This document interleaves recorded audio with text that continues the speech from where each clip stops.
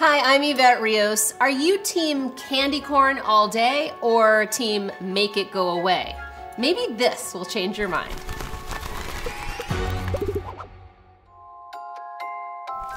Candy corn is definitely controversial. Some people love it, some people hate it, but this cheesy candy corn might just bridge that gap.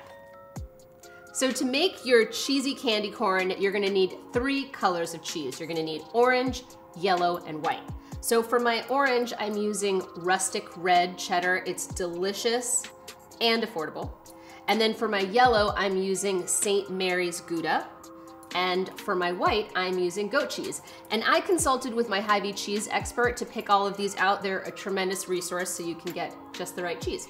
So I'm stacking up 4 blocks of my rustic red cheddar as my base of the candy corn. Then I'm gonna put on the St. Mary's Gouda.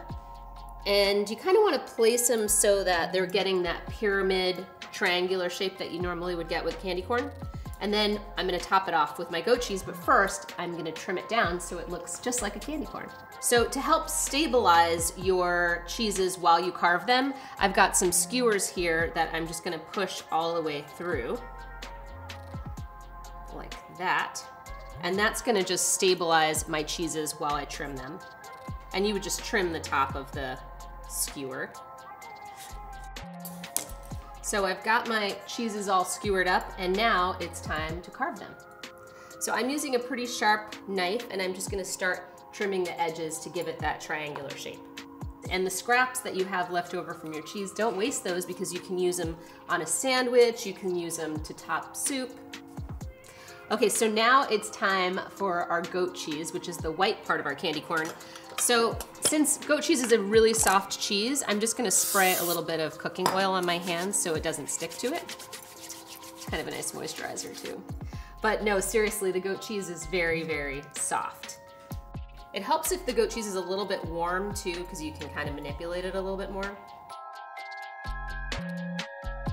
So you're not just gonna serve it up like this on a cutting board, you're gonna put it on something really nice, like a nice little cheese plate, and serve it with some beautiful crackers. Make sure you take your photos early because once people dig in, your photo op is over.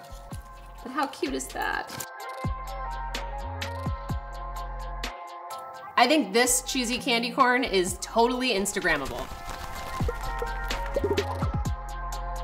For more of my holiday how-tos, go to HSTV.com.